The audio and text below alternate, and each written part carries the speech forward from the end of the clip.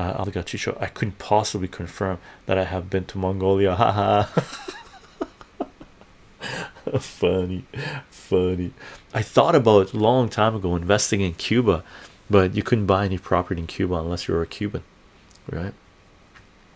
You could have bought back in the 90s. I couldn't believe it. My jaw dropped when I found out how much property was in Cuba.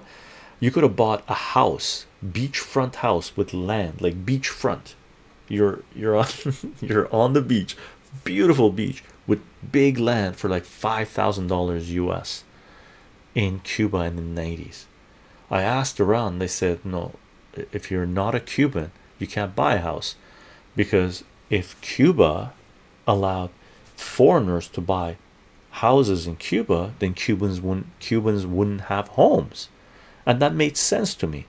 Now try to make that argument with Canadians or Americans or any other country that allows foreigners to buy property in their country.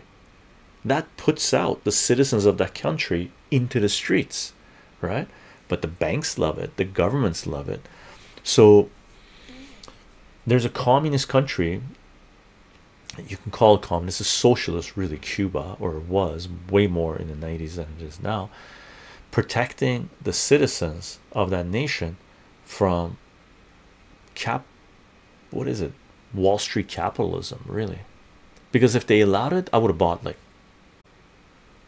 5 pieces of property in different parts in Cuba in the 90s, right?